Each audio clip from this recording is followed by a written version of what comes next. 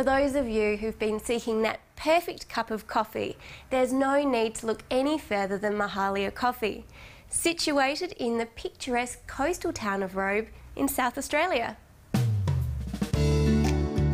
Paul and Mahalia are the faces behind Mahalia Coffee. In fact, a caricature of Mahalia's face appears on the labels of their products. Their passion for coffee saw them develop their own distinctive range of blends. The core of their business is coffee bean roasting, using only the best from premier growing estates throughout the world. The company creates a range of exceptional coffee blends. Paul, how did you choose Robe to establish your business? Well, we had our cafe here for 8 years and earned a really good reputation from that. So we thought, well, we don't really want to leave Robe, so we'll stay here and build on that. And people come here for holiday and they're relaxed, they're keen to sort of have a look around and try our coffee and that kind of thing. And it's quite regional now, regional products and marketing. Is that quite important to your business? Exactly. Being in Robe, which is really well known for a lot of products and the region as well. So it's been a really good marketing tool for us.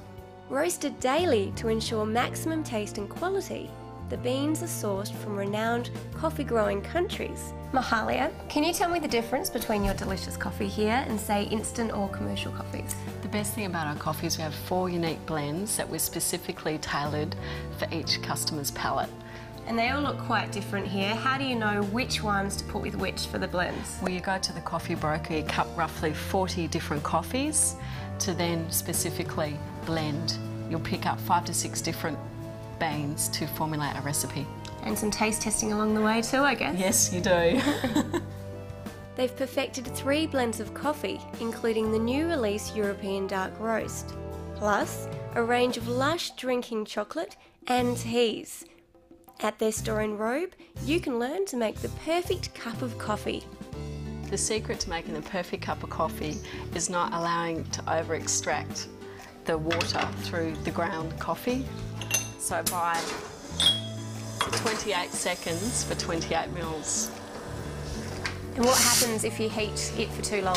If you overheat the milk, you'll burn it. So you want a nice, beautiful, rich, creamy texture with your milk. Is it possible to burn the coffee?